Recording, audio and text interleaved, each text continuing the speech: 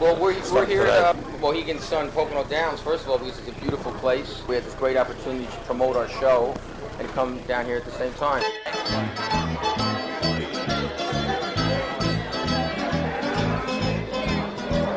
The show is called Food Fella. It's all about us going to different restaurants, tasting the food, and interviewing special guests. Right now it's on eatitalian.com. Hopefully eventually it's going to go on to television.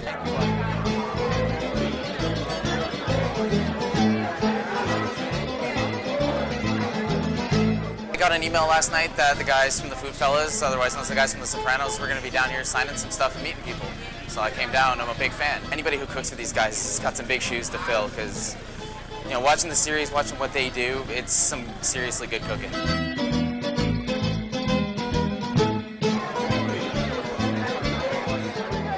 We'll go to a different restaurant every week. Italian, Pakistani, deli, Greek. We love meeting people. And watch us on eatitalian.com. Hi, I'm Alex McCord, and we're here tonight at the Mohegan Sun Pocono Downs.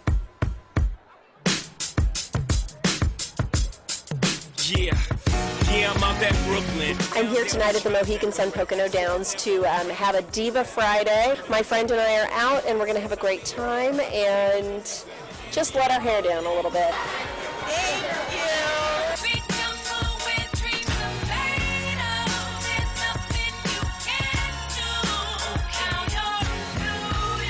Being on reality TV, you live your life and you react honestly in the moment in front of the cameras, and what we live is real, and what they make of it is entertaining TV. So many people have come out, and it's just been so much fun to meet them.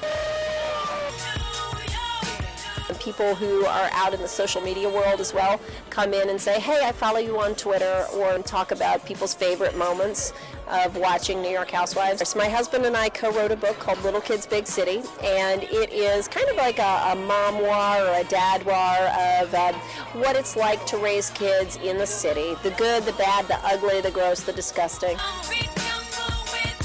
This is my first trip to the Mohegan Sun Pocono Downs, and I'm having a great time. It's a beautiful facility. Everyone is so nice and lovely.